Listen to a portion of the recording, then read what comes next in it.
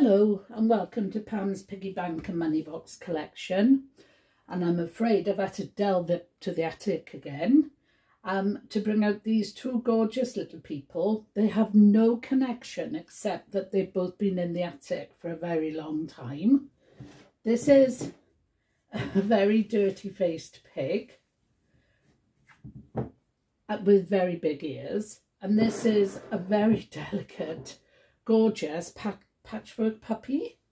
And so here we go. I'll give you a quick outline. This is I would say pottery.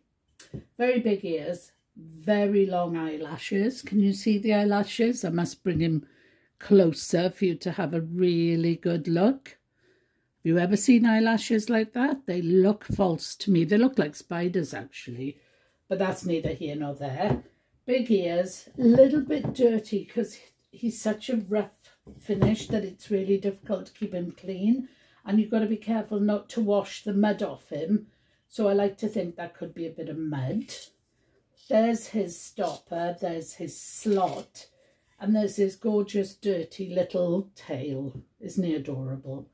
So, oh, well, very cute anyway. So there he is. I've had him for so long, I really can't remember how old he is. But he is possibly getting on for 30 years old. But of course I have no way of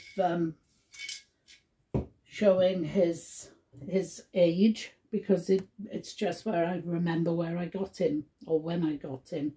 Now this one I know was a present, and she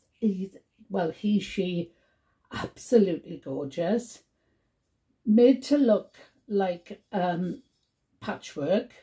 It's funny, he's got a ribbon around his neck, which she has always had, but it doesn't quite go in under his ear. So maybe there should have been a bit of a gap there. The eyes are gorgeous. They're added, as is the nose. There's a cute little mouth, little flowers, a little bit of padding around the ears, lots of stitching down the legs and the tail. 4 little paws, and as I said, there's his tail, or her tail, there's his stopper, there's his slot. Again, I've had her such a long time.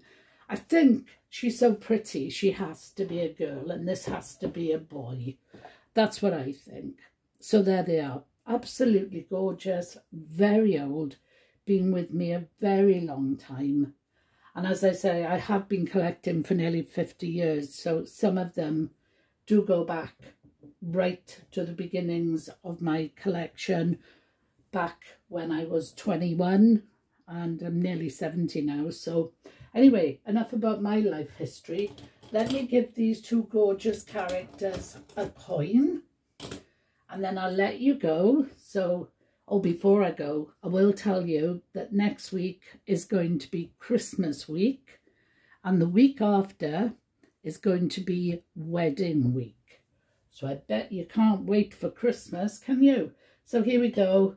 Coin for the pig, coin for the puppy. Thank you so much for joining me, and I hope you come back another time. Don't forget, thumbs up. Subscribe if you want to, and have a great time until I see you again. Bye.